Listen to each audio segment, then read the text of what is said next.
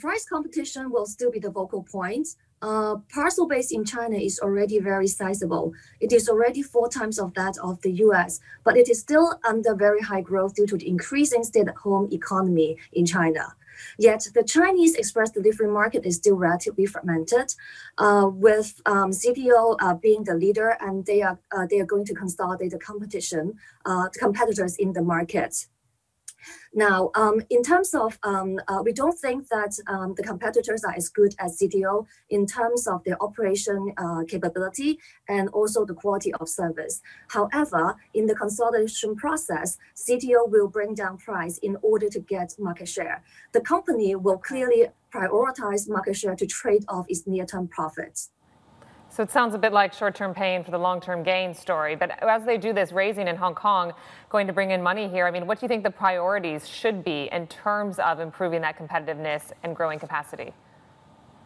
Sure. If we look at the use of funding in the Hong Kong IPO, the company will allocate half of the amount into building the infrastructure of its core operations. So they will still put higher priority on building up its core operations and strengthening its cost capability.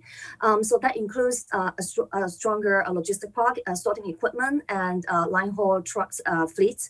And at the same time, they will also assign a certain amount, 15% of that, into increasing the operating capability of its network partners, who is actually playing a very critical role in the whole service chain, because the network partners are taking care, they are responsible for the first mile and last mile parcel delivery. So they are basically the ones who interact with the clients on a day-to-day basis. So we think that this is a sensible move. So they are at the same time strengthening its core operations and at the same time increasing the capability of its network partners. If you were to break it down in terms of revenue potential, because they've scaled up market share to almost 22%, where do you see their market share growing to?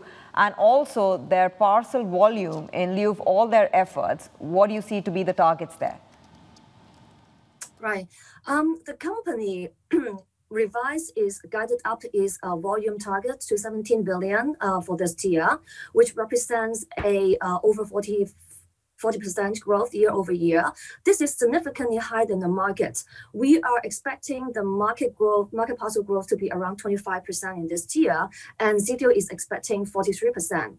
So in terms of market share increase, the company is at the best position to win the competition, and we believe that its market share will continue to increase to about 25% by 2022.